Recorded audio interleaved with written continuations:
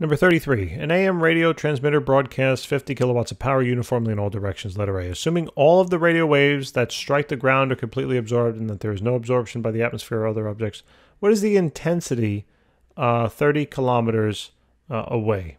All right. So basically what we'll, and it says hint, half the power will be spread over the area of the hemisphere. So pretend you have a particular source here and it is emitting, a certain wave. Now, as they travel, they kind of get bigger and bigger and bigger, whatever. But you have to imagine now that this is has a spherical shape to it. A spherical shape. I can't really draw, but pretend that this kind of comprises now like a hemisphere, so to speak. Okay? Like a hemisphere. And that looks more like a parabola. But the important idea here is that if I had a sphere, let's say here. Let me draw a circle. All right? And if I know that this, let's say here, let's rotate this around. Maybe I can do this justice. Maybe. Just maybe. All right, let's dot this in the back. So here's the sphere, right? So if I were to maybe take this and let's say rotate it like this, okay?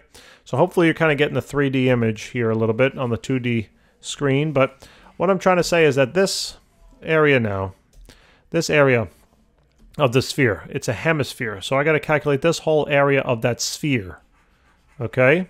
It turns out that the square area, okay, or the surface area of a sphere works out to be, so I'll just call it the area. The surface area is going to be equal to 4 pi r squared. It's very close. It's very close to the area of a circle, but there's a 4 there, okay?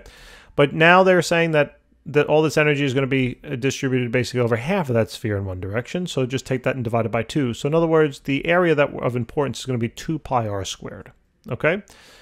So if you think about this, right, if we were to kind of put this now in the middle of the star, right, from the source, what they're telling us now is that the position away from that point is going to be 30 kilometers. And what's the power? Well, they told us that the power from the source is going to be 50 kilowatts, but they said that half the power will be spread over an area of a hemisphere. So in other words, over this hemisphere now, only half of the power, meaning 25 kilowatts, or aka 25,000 watts. So now what we're going to do is we can now calculate the intensity, because intensity is simply the power divided by the area over which that power is being supplied. So the power over half that area is 25,000 watts, divided then by 2 pi times the radius. And what's the radius? 30 kilometers, right? And that works out to be 30,000 meters, and you got to square it. So let's then find that intensity, okay? So this is then going to be 25,000 divided then by, parenthesis, 2 pi times 30,000 squared. And what do we get? We get a value here of about now 4.42, all right, times 10 to the minus 6, and that is in terms of watts per meter squared. Those are the units of intensity, all right? So that takes care of that. And letter B then, it's going to say, what is the maximum electric field strength at this distance? So we have to relate intensity to then electric field. So we're going to be using this formula over here. And that tells us that the intensity here, it's the average intensity, is going to be equal to the speed of light multiplied by the permittivity of free space multiplied then by the peak electric field strength squared divided by 2. These are constants. And therefore, as long as you know the intensity, you can always find the electric field strength, okay? So if you want to solve it for electric field, cross multiply these items, right? We've seen this now plenty of times. And then to get rid of the square on the right, you got to square root both sides. So you square that side and you're going to get rid of that square there. And look, voila. There's the formula. Look at how beautiful that is. So now all we have to do is basically just plug this on in.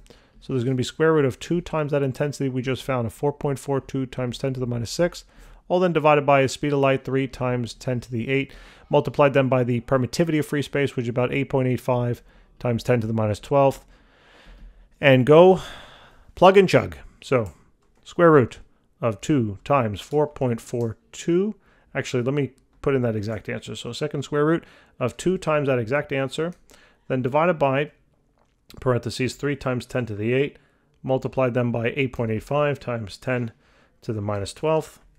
And what do we get? We get a value here of about 0.0577, I guess. And that is in now volts per meter. all right?